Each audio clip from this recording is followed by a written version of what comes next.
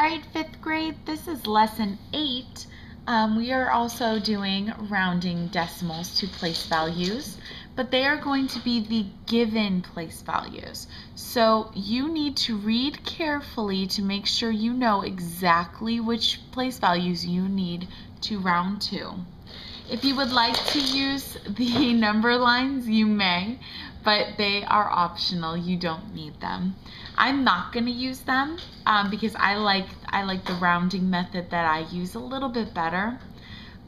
So what I'm going to do is I'm looking at the first place. That's my tenths place. I'm going to underline my tenths place. And I am going to look next door. Is this number 5 or more? Yes, it is.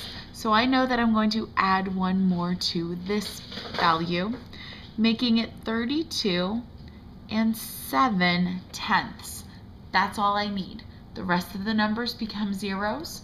You are more than welcome to write the zeros at the end, but all I need is that tenths place. That's all I need. Now let's go to the hundredths place, which is right here. I'm going to look next door. Is this 5 or more? It sure is, which means I need to add one more to this 9. But that makes it 10, doesn't it? So when you have a 9 here and it becomes 10, you have to do the whole carrying over thing. So just like you were adding, like if you were adding and you get a number bigger than 10, you would write the ones place here and carry the 1. Well, you're going to carry the 1 over to this place value, and this will become a 0. So my new number is going to be 32 and 1 plus 6, which is 7, and 9 becomes that 0.